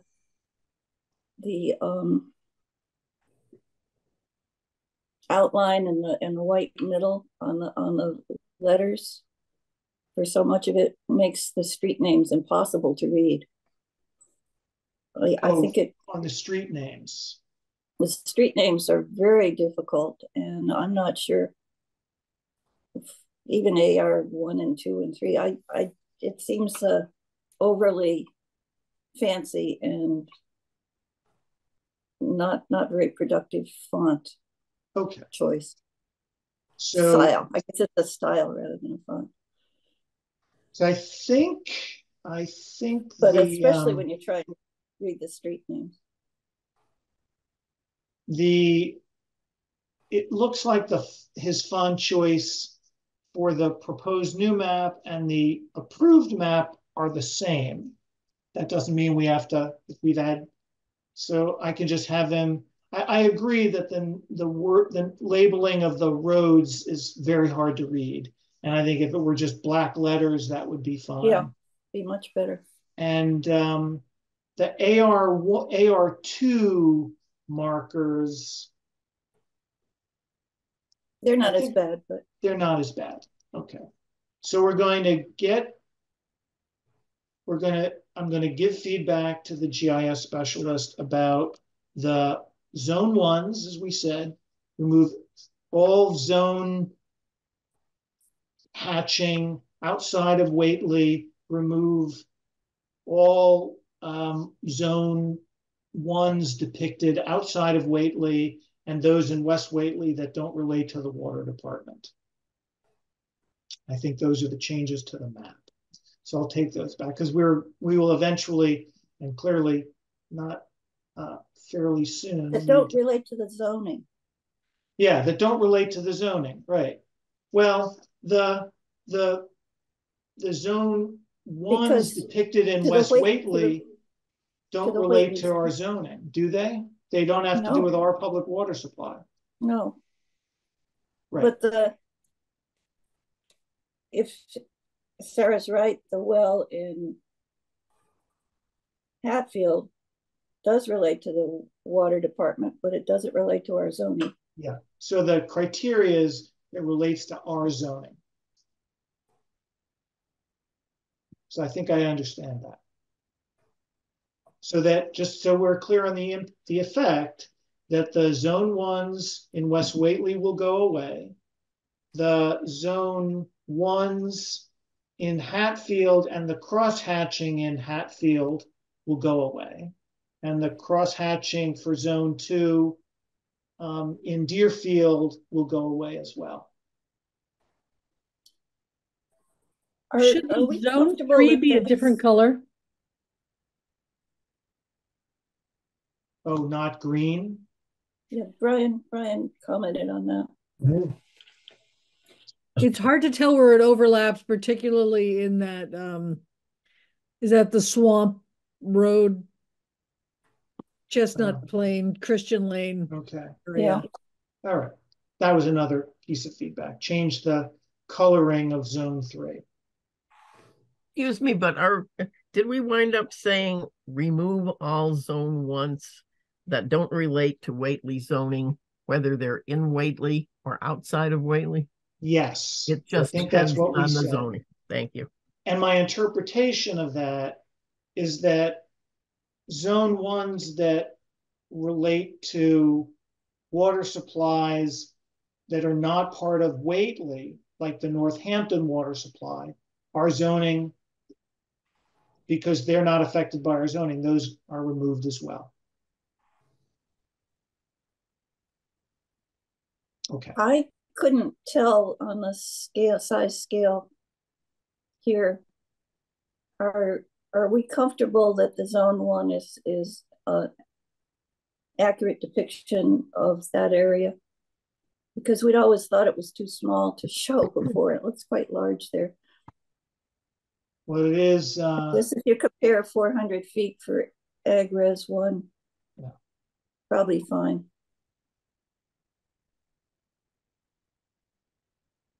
I guess if Ag Res 1 is 400 feet back from. I would be able to confirm that if I could see this on the online map, but I will check that with the GIS specialist. He had the guidance. It's true that the diameter, it's a 400-foot radius, right? Not diameter. If you include the red center, well, I guess the question is, does it go to the outer boundary or just the red dot? Because I'm looking like the zone ones, if you look at, say, Egypt Road, and since AR1 is 400 feet back, and you see that it's, if you look at the zone, the AR1 zone on either side of Egypt Road, you get a sense of what about 800 feet is. 400 feet on either side of the road. And that looks about the size of the circles. Yeah, well, that's what I was trying to say, but I maybe just check. Okay, happy to check. All right, so I'm going to stop sharing the map. Anne, did you have any questions or comments? I don't need to, you're a member of the public, right to comment. Yeah, thank you. No, not really. This was interesting. I think my main purpose for sitting in on this actually was to make sure the water supply is protected, and not just the water district supply, but there's a lot of private wells. That's my selfish interest coming down the mountain there. So I just want to make sure, that wasn't going away for some reason. So thank you. The truth, of course, is we are not, by zoning, doing anything to protect private water supplies. I understand, but the water supply goes underground from areas that are over here and end up over here. So if you were saying, oh, I'm taking zone 3 and no protection for water over there, well, something that seeps into the ground over there is going to come into my well. So that's all. Okay. Very good. Okay, thank you. You're welcome. I'm going to bow out, I think, but I appreciate your had enough fun for one night. I get it. It was fun. Appreciate it. Thanks, Anne. Bye-bye. All right, so I'm going to stop sharing this map. Oh, there was a chat message, Sarah. Sylvie had to leave. That was Sylvie. Okay, very good. All right, so I'm stopping sharing the map. And what I want to do now is share proposed bylaw revisions, though this doesn't account for comments that JD has made tonight. So I've made, and we should have that discussion, but I'll just say I've made very targeted changes to the Aquifer Protection District bylaw to go along with this proposed new map. So what I'm setting this up for is a public hearing where we do a hearing on the map and we do a hearing on these changes to the Aquifer Protection District. All right, so I want to just review those with all of you. And then we can have a discussion as, whether now is the right time to think about broader changes to the bylaw. But right now, these are very targeted.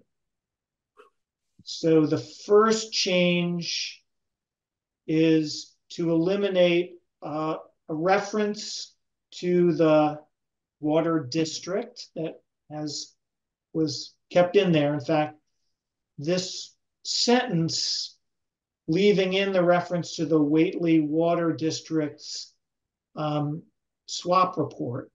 That was what at least let us keep the delineations on the map related to the water district, even though it was abandoned. So now that we're going to change the delineations of the zones, we can remove this wording that in our current bylaw that refers to the water district. Brant, I got a little lost on what we're referring to. You're looking at the actual bylaw now. Could you? I'm looking at the actual bylaw. And so could now, you give me a section on that? Yeah, it's and I've sent around the document. It's bylaw section 171-28.4. Part C is what we're looking at right now. Okay.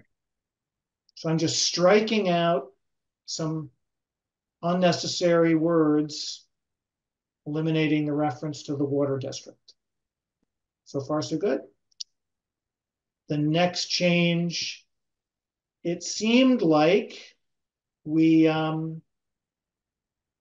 whereas after having the new zoning map approved, we never changed this part of the aquifer protection bylaw to refer to the May 2023 map. So now I'm proposing that we will modify this portion of the bylaw, the aquifer map, to now be clear with whatever date we select for the new map. And I'm striking out this text, which was left in. We apparently forgot to remove that last May. No, we deliberately left it in because we weren't changing the map.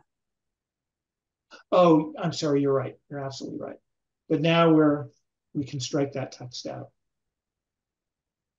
So what would have to happen is once we agree on a map and we have a date put into it that we take to town meeting, then this bylaw text would be updated to have the correct map date.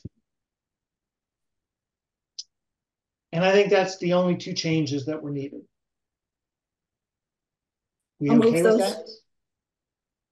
I'll move those. Okay, so Judy moves that we accept these changes. Second it. Okay, JD has seconded it. Any other discussion before we vote? Sarah, you good? I think this is pretty cut and dry. All right, roll call vote, top to bottom. Sarah? Yes. JD? Yes. Judy? Yes. Grant is yes. Okay, so we've approved these changes to the zoning, to the aquifer protection bylaw. All right. And and I guess we shouldn't yet move to approve the map because it's got to go through another set of revisions. Okay. All right. With regard to JD's comments about for other revisions to the district, I think it makes a lot of sense to re-examine it. But I think it's a big job and should have input from people other than the planning board, like the water department, conservation commission, maybe, perhaps board of health. And so maybe create a study committee that would look at it for the purpose of having a bylaw ready for the annual town meeting in 2025. Yeah, I think this is definitely a situation of picking our battles given our available time and resources. Judy really did us all a service by kind of reminding us that if annual town meetings come, well, assuming it's coming up on its regular April schedule, whatever we want to get done for this annual town meeting has to be moved along fairly quickly at this point. And so we'll revisit that before tonight's meeting is over. I think I'm ready to move off of the aquifer protection discussion to allow time for discussion of what Judy proposed related to affordable housing. We good to move on? Okay. Very good. All right, so let me get set up to screen share. So Judy,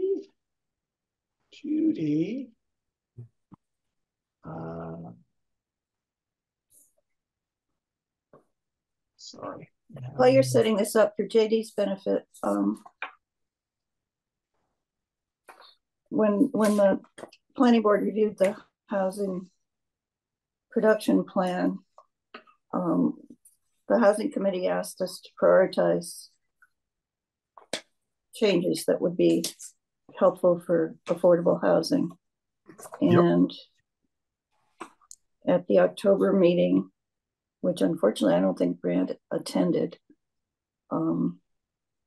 we talked about it, and we decided that given the limited amount of time available, we'd concentrate on ones that we thought were doable within the time and that probably had a fairly good chance of being passed.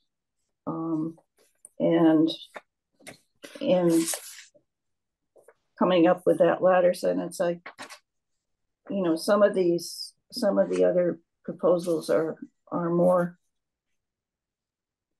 sweeping, and I think would require a major education effort for the town about what the current housing situation is and what affordable really means, and a lot of other things that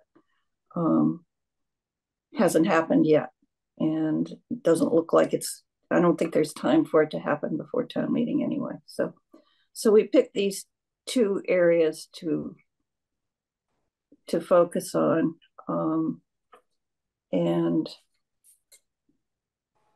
so what I call the community housing bylaw is basically kind of the reason I think it would pass is because pretty much the state law allows this anyway. But what this is intended to do is to allow certain provisions of the bylaws to be relaxed as long as there's a special permit and site plan review. So it gives the developers most of what they get under a 40B. They don't have to go to the expense and hassle of filing a 40B. They do have to get a special permit. And that's the concept. Now, I just kind of, that would be allowed in exchange for a public good. The public good here is that you have to have a permanent housing covenant. And I chose the same percentage as 40B, that it would have to apply to 25% of the units. And I just, to make definitions easy, I just said that it should be a covenant that meets the requirements of the subsidized housing inventory, which is standard. And then B would waive the dimensional requirements. And I tried to, I think setbacks, especially from side setbacks, get to be fairly critical. So I included a provision that the reducing the size of setbacks is discouraged. Again, to be consistent with 40B, one place where 40B is not exempt from local zoning is for safety, health, and environmental reasons. And I am pretty sure that it would be very hard to get a 40B in over the Aquifer Protection Overlay District. And I think there would be a fairish amount of opposition in town for doing that. Again, without an education limit.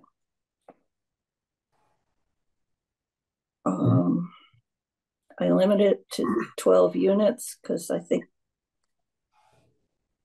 that is an appropriate scale for Whately. Also, I think anything much bigger than that would have difficulty passing. 4 dwelling units in a structure, if you want. That's basically it. Okay. JD, from a builder's perspective, what does this do? I did my homework. I read the housing production plan, and I spoke with 3 building officials and all of the builders in town and some realtors. And once we go over a 2-family dwelling, it's commercial basically. Sprinkler systems, huge septic systems, allowing 12 units. I don't know that it would fit anywhere in town and meet the requirements of Title V.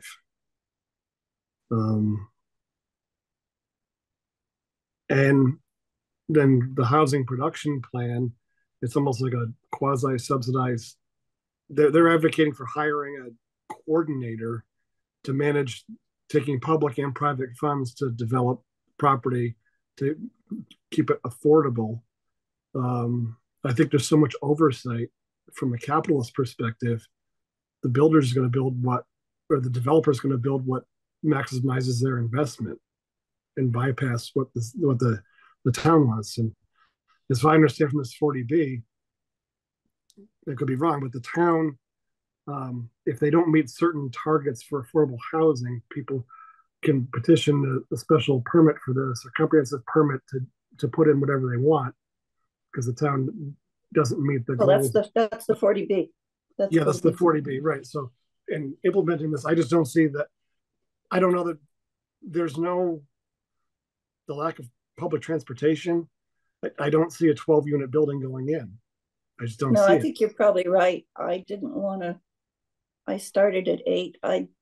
My guess is that by and large, this would be used on much smaller lots. The instigation for it actually is Catherine Wolkowitz called me about a woman who has a non-buildable lot now. It's too small. And she would be willing to put in an affordable unit if she could also get a unit for herself. And I thought, well, if it were smaller, you could probably put if you could relax the acreage size, you could probably put 2 units on, something that looks like a house with a barn attachment or something, and have an affordable unit and a regular unit. I see this operating on 2, 3, 4 unit situations. Yeah, I mean, Richard Thayer has a 10 unit in Hatfield that works great. So they are out there. So I spoke with Jim Hawkins, and he said that he's been asked this question for all of the towns in FCCIP. All of the planning boards are reaching out to him. He says, "You're not the only one that's asking me." His comments were, lot sizes are too big, frontages are too big, setbacks are too big. We can have more infill housing with smaller required dimensions. That's what he says. For more housing, you're going to see that. He said Whately is the only town in FCCIP that requires a special permit for a 2-family. Every other town is allowed by right except Whately. The Hadley building inspector told me to be very careful with promoting flag lots because you have problems with people creating a flag lot and subdividing it off and selling parcels. He said it's very difficult. The cluster development you talked about before, that's more practical, or a common drive. That's more practical than creating flag lots. Hadley got in trouble with it. The East Hampton building commissioner talked the same thing. Setbacks, densities, again, not so much allowing flag lots, but more common driveways. And then talking with other builders, they all kind of echoed the same points. Make it easier to create accessory dwelling units, make existing homes 2 families, letting build on smaller parcels. Those are all going to increase housing supply in Whately. But it doesn't solve the affordable issue, because that's just letting people in Whately stay in Whately. It's not creating rental housing or condos, unless someone's trying to put in a large scale, like they did the base of Mount Sugarloaf, put in a large scale section of duplexes, and you can restrict them to affordable units. I guess are you saying you don't think this is worth doing? No, I do. I mean, it's all here, but I don't know that anyone's going to do it. I don't know that anyone's going to invest the money to do this with the land needed and what we would need for septic systems and the like.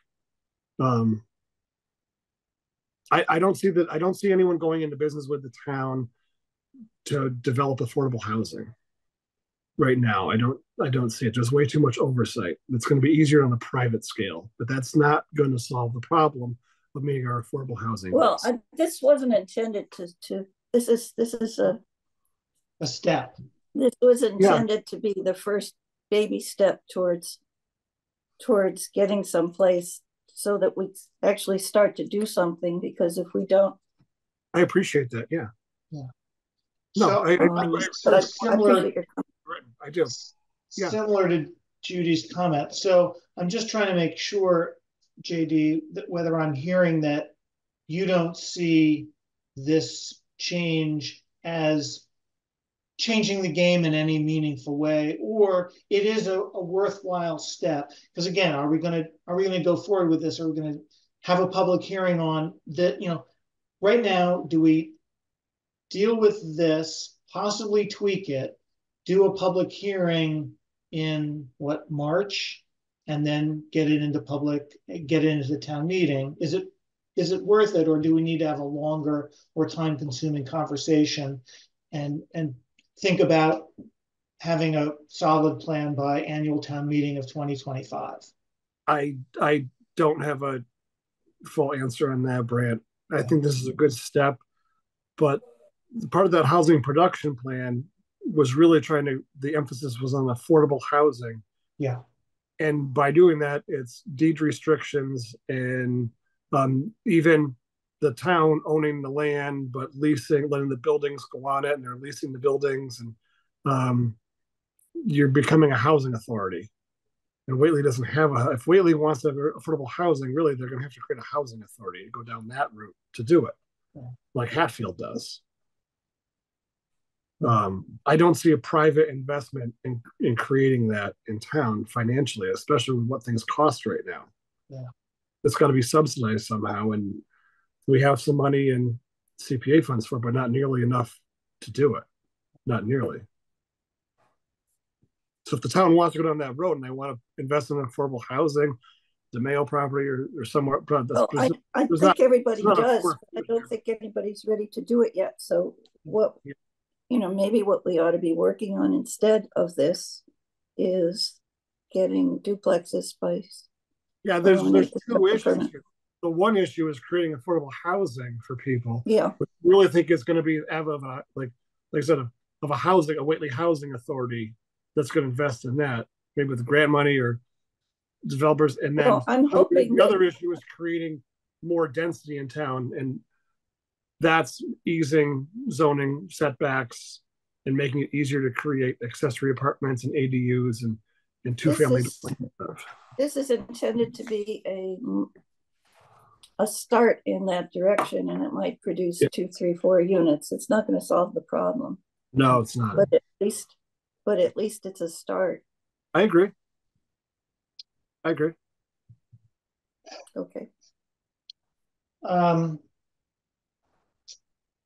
I find myself so torn in multiple dimensions, especially since it's 10 of 7, and I want to spend much more time on this.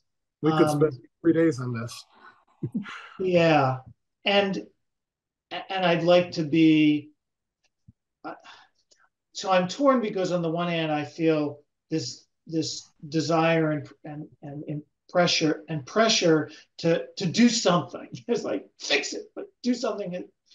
I'd like to be working much more in concert and collaboratively with the housing committee, and I shared this with the chair, and she has, Brant, the housing committee hasn't met since September. I know. I don't see how we can work with them if they don't meet. I will tell you, I have been meeting, but I'll also tell you, not apropos of this, but I've gotten all kinds of new feedback from the ZBA and others that our initial conclusion about ADUs being not very, in demand.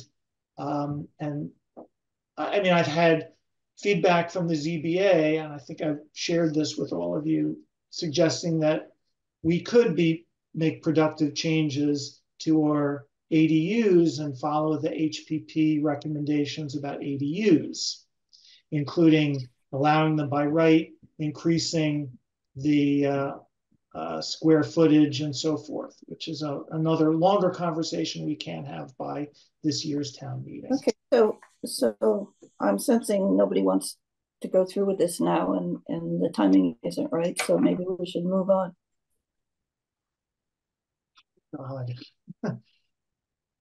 That's hard because we need to start making these steps. Yeah, I'm with Sarah on that. And I mean, these were our low-hanging fruit, are pretty easy, and starting to get the town ready to start thinking about this on a bigger basis of what we need to do. I'm so almost preps us. I hope and wish and intend to try to help work with the Housing Commission that has been starting to meet roughly monthly, to do this educational campaign and inform, engage Whately citizens around this topic. There's a part of me that wants, Judy, because you've done this work, I think there's great thinking here. No, I won't be hurt. I won't be hurt. I know you wouldn't be hurt. I know you, but I'm almost inclined to move forward with this for this year's town meeting, if only to start driving the conversation. Even if for some reason if this got approved at town meeting, I think it would be a step. I'm not yet convinced that much would change by adding this. I haven't had enough time to digest it. I think there's more need for discussion about this. But rather than just tabling it, I'm inclined to move forward, do the public hearing, and recommend it for this year's town meeting and see what happens. There will be a discussion at town meeting. We will absolutely have to get up proactively in front of voters. Well, I think that the timing outline I suggested was that we hold our regular end of January meeting, and we could, I think I used the word polish, but yes, refine or do further work. Yeah. On this, and in the meantime, share it with maybe get the housing committee to comment. Certainly get somebody from, would be interesting to have Brian's comments, obviously. And maybe, I don't know, Megan Rhodes or somebody who worked with the housing production plan. So let's agree to do that. Let me ask you, there was a second proposal about the cluster development bylaw. In the interest of time and wanting to do something about approval of minutes, I mean, we can stay on a little bit later tonight, but I'm wondering how you feel about trying to have that. I can summarize the cluster bylaw thing very quickly. When we discussed it with the housing production plan, the suggestion was to look at the incentives in the bylaw. When Brandt asked last time what were the impediments to doing this, I said, well, and it was only later that I thought, well, wait a minute, this growth control provision in the bylaws, I don't think any builder would be hindered by any builder capable of building a big development would know about the court case and know that it wasn't binding. But I'm not sure a lot owner would.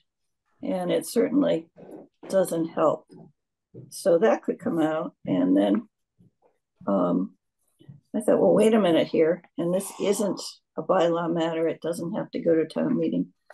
But our subdivision regulations contain all these expensive provisions for subdivisions that we don't even want. Wide roads, street lights, sidewalks, storm drains. And I think those might be a real deterrent. So I think you could get rid of the growth control law very easily by saying, look, we can't enforce it anyway. It has no teeth. Courts have overruled it, period. Yeah. And then the subdivision one we can do on our own. All we have to do is hold a public hearing.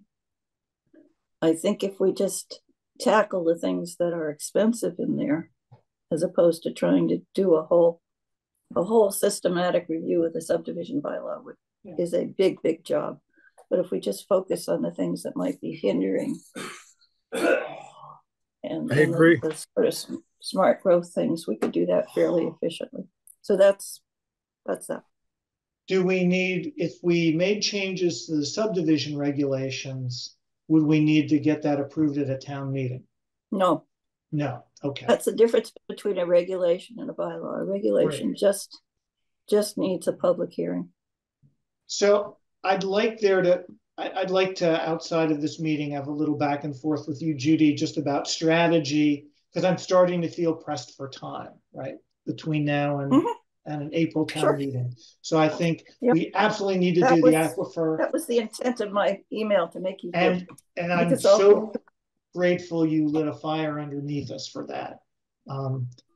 And so I want to think about this a little bit more. I think we've already agreed before we wrap up. I do feel pressed to just extend our meeting time just to do some approval of minutes. I'd like to close on this, agree that we're going to continue this. We're going to have our meeting at the end of January, on January 31st, and we'll continue our discussions about these proposals related to affordable housing. Okay, thank you, Judy. All right. So what we're going to do is we're going to do some approval of minutes. Grant? Sarah, I think we also really need to address the center school appointment of a person, just to get that on record and get that to Brian. That one seems, I think, is pretty timely. Is my yes. So Brian asked the planning board that 2 proposals for the center school have been received. There's a review committee being formed. They want somebody from the planning board to be on that committee.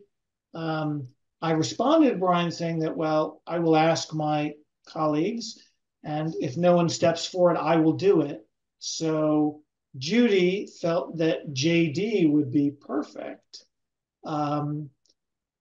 So it still stands. So the question is either Sarah, well, are any of you 3 more passionate about being involved in that review? Otherwise, I will do it as a board chair. I'll do it, Brant. I mean, Judy's put a lot of time into this other stuff. I can step up and do that. Excuse me, but just for the minutes, what is it that needs to be done? So there is a review committee being formed to review proposals for purchasing and renovating the center school. I think I got that right. Thank you. And so the town is going to evaluate those proposals, and they're seeking representatives from key boards and committees to be involved. It's my understanding that the selectmen make the decision. We're just giving them advice. That's my understanding. Yeah. We don't have any decision. I think it's like developing a scoring system and evaluating. And it seemed like there was just going to be one or 2 meetings. It's not a long-standing commitment. I'm going to Florida for school vacation in February, but otherwise I'm available. So I think they want to get it going quickly. Okay. All right. I will Thank you, JD. JD to Brian. Review. Thank Good you. catch, Thank sir. you. So I will convey that information to Brian. Okay. So let's see if we can quickly get through approval of outstanding minutes. I can't vote on those, right? Because I wasn't a member. You were also on the other side of some of them. I could have been. Yeah, you're definitely one of But them. you were, yeah. Yeah, so I think we still have a quorum of voters with Yeah. 3 of us. We never got to the Simmers letter tonight either. Judy. I know. It's been a busy night for us. Well, let me simply say, well, I will get, we'll just do the meeting minutes. Okay. So I'm going to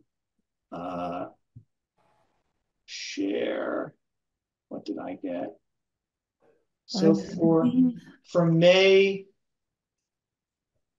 I think for May 17, give me 1 second to share.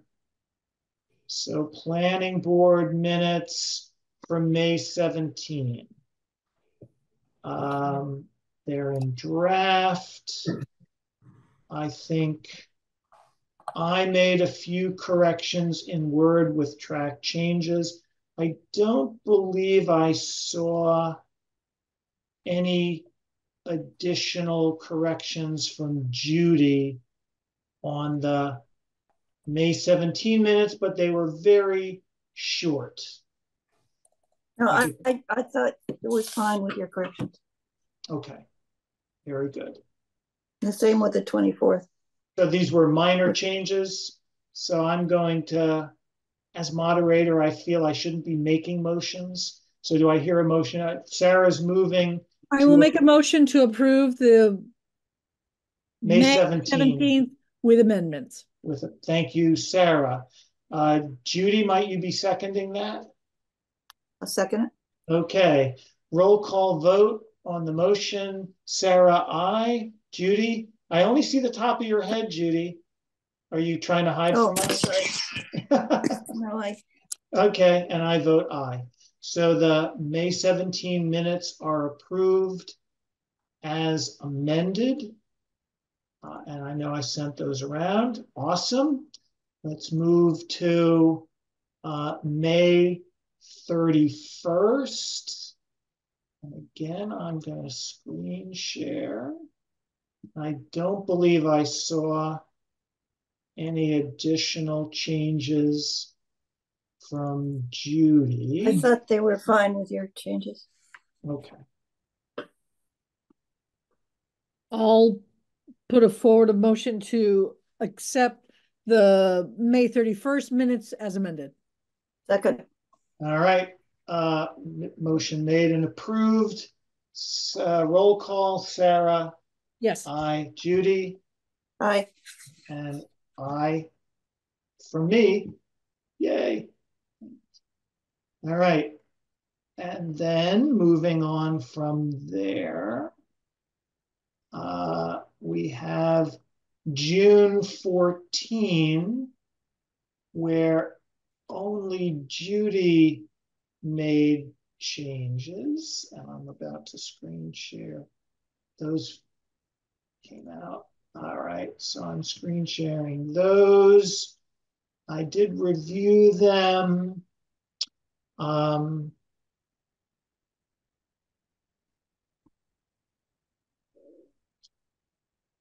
I mean, I think adoption here is misspelled. So I'm correcting that live. Yeah, What was that? never mind. For which, oh, I'm going to, Judy, you asked whether this comment about Whately receiving an additional state grant. I believe that's a true statement, but I'm going to recommend we just strike that from the minutes as being not necessary in our minutes. Fine. So I'm going to just suggest we delete that. And we're going to delete that thread. This is correct. I agree with Judy's comment about this first bullet point, and I would recommend we just strike it. Agreed. Okay. Delete that. And again, I will make sure, whoops, that went too far. It'd say more CPA funds and housing trust funds available. More CPA, the town has more CAP funds or more CPA and housing trust. Whatever. Like this. Okay. Take out funds after CPA. CPA and have, very good. So good to me. All right. So in this case, I see Sarah, you're going to make that motion? I will. All right. I will And make I the will motion second. to... I will second since, no, Judy should second. Second. All right. All right. Roll call. Yes. Sarah, aye. Judy? Aye. And I am aye as well on June 14. Brent, would you please email me the latest update with the Yeah, corrections that went in I'm just going now? up. Right now I'm saving a copy. We just did June 14, JM Rev 2. So I'm going to save. Thank you, Mary, for doing those. Oh, you did a good job. Thank you. All right, and we're not done yet. I know you're thinking we're done. Where there's one, I think one more. October is outstanding.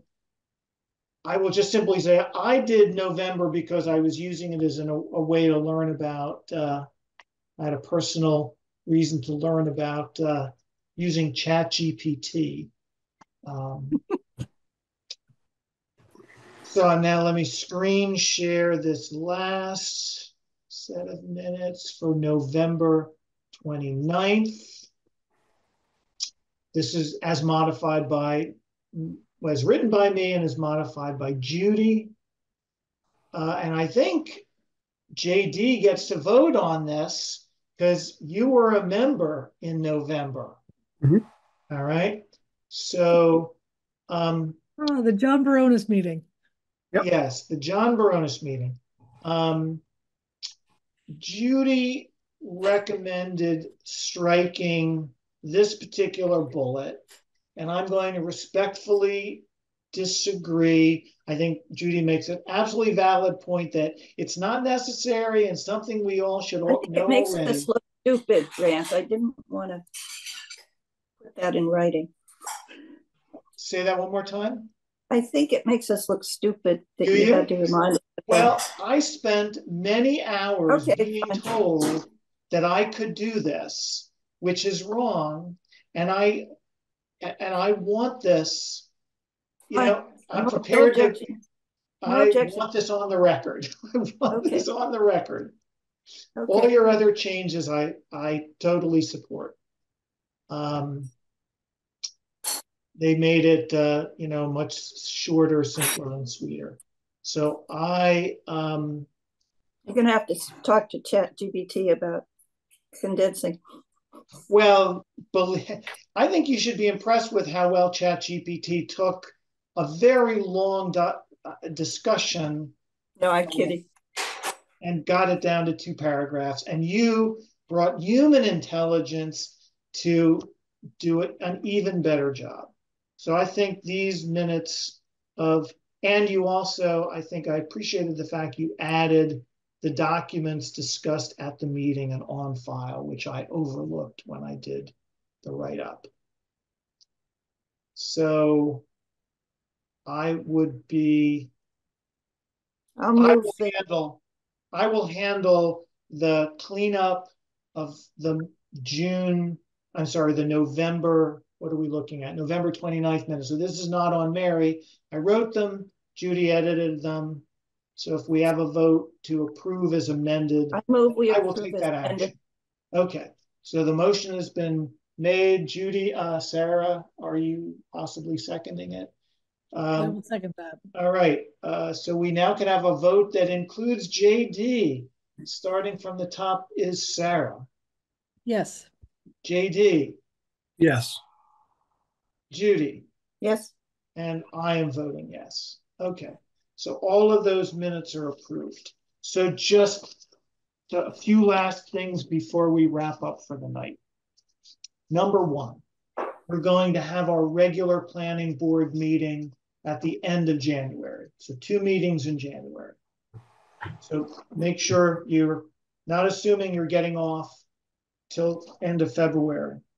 That's number one. Number two, regarding the Simmers Creamy letter. That letter in its final form, as I sent it around to all of you, is now sitting in that file, it's been signed. It's being held by the town clerk to mail upon my direction. So we have a last chance if anyone has any second thoughts or feels it needs to be changed. This is not, we don't need to vote on this, but we've already voted to send this letter. So I will tell the town clerk by email to go ahead and send that letter. Okay. I will just point out for the record, we did receive those 2 annual reports from NexAmp about their solar facilities. They seem to meet the requirements, though they seem to be very short on detail based on what I thought might have been the intent of the bylaw, but I don't know that we'll have this discussion tonight. Simply put it out there, and if we want to have a discussion about this, those reports and their content or whatever, then I recommend anyone who'd like to have that conversation, send me an email so we would put it on our agenda for the end of January. Okay. We still have, I'm going to again kick this can down and somehow get this higher on our agenda for next time. We now have awards we'd like to give out to Don Sluter, to Peggy McDonald, Peggy Sloan, and Tom Litwin for various service to the planning board. I have a template. I have a willing wife who's ready to go pick out nice frames and do the framing. We have approval to use planning board funds to do this. No conflict of interests, none of this. I've cleared it all. We're good to go as long as we approve doing it. Let's do it.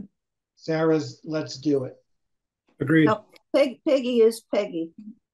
Peggy Sloan.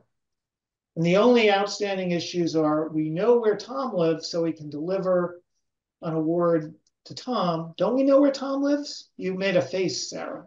No, I'm just thinking I have no idea where Dawn is. That's Judy was looking into that. Adelia has Don's address, but his new address. Yeah. Okay. Because we will need to get this to Don. I will do my best to, once I have an actual plaque, certificate to deliver, I will try to deliver these in person. But if I can't, I will need an address. I will need a place to go. All right. Well, I owe Peggy a lunch, and I'd be happy to take it to Peggy over this lunch I owe her. Okay. All right. So I will work with my wonderful wife to get these prepared for Tom Litwin, and it's Tom, not Thomas. It's Don Sluter, and it's Peggy Sloan. And we'll use the same template for each. And I'll circulate those drafts so you see them before they get turned into framed things. All right, so you'll see the documents coming by email. And by golly, I think I've covered everything that we needed to cover. So there could be a motion to adjourn unless somebody has other things that is on their mind. So move. Okay, Second. Judy, I think got the motion. Sarah got the second. We don't have to vote on this. We're adjourning at 7:18 p.m. Thank you for the extra 18 minutes of your time and service to Whately. I look forward to seeing you on Zoom again. Oh, there is one more thing. Even though we're adjourned, I am interviewing middle of this month a candidate for the planning board, and I'm corresponding with another person recommended by Nat Fortune, but I'm not sure that person is able to take on the time commitments. But I do have one seemingly viable and interested candidate. So I will have more news, I hope, to fill the open position by our next meeting. Okay. Thank you. Have a good rest of your night. We'll be in touch. Thank you all. Good night. Night. Bye now.